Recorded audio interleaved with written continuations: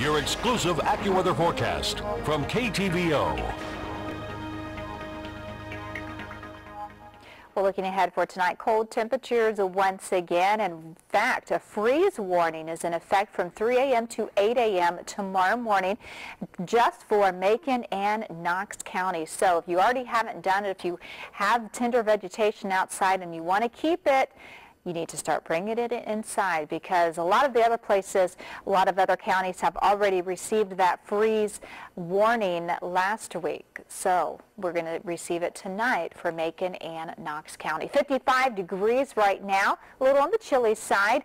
Breezy conditions as well. Humidity levels 28%, dew point 23. Winds are out of the west-northwest at 15 miles per hour. 52 in Ottumwa. Beautiful out there. Humidity levels 40%, dew point 29. Winds are out of the northwest at 9 miles per hour. Great day today. Nothing to complain about. We saw a lot of sunshine. Temperatures topping out near 60 degrees in a lot of locations, and we're going to remain on the dry side. Overnight lows around 29 degrees. Again, some areas could receive some frost as we wake up on Saturday morning. Otherwise, mostly clear and light winds. Let's put this in motion. We have a little storm to talk about.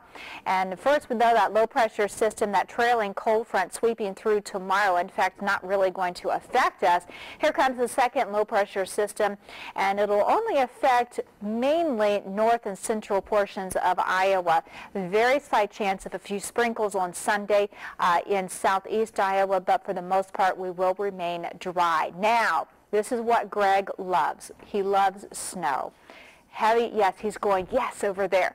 Heavy, wet snow and their first major snowstorm, and it's not even at the end of October yet. It's a nor'easter. It's coming up from the south. Got a lot of moisture coming in from the Atlantic, anywhere from Virginia, West Virginia, Pennsylvania, New York, Boston area. Some places could receive 1 to 2 inches. Other places along this route could receive up to 10 inches of snow. There you go, Greg. There is your snow.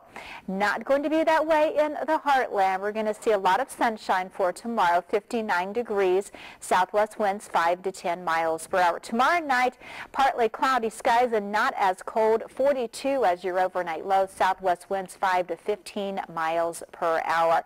Extended forecast looking like this.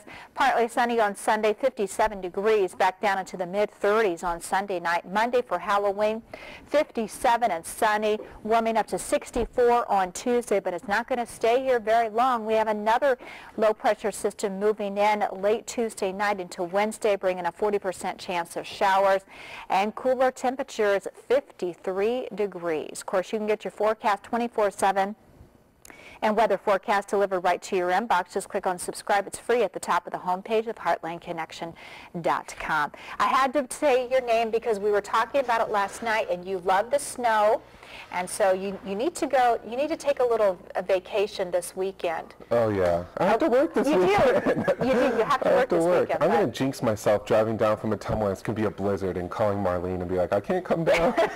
Then I'll have to come in and do the weather. We'll see. We'll see. All right, folks. Coming up in sports.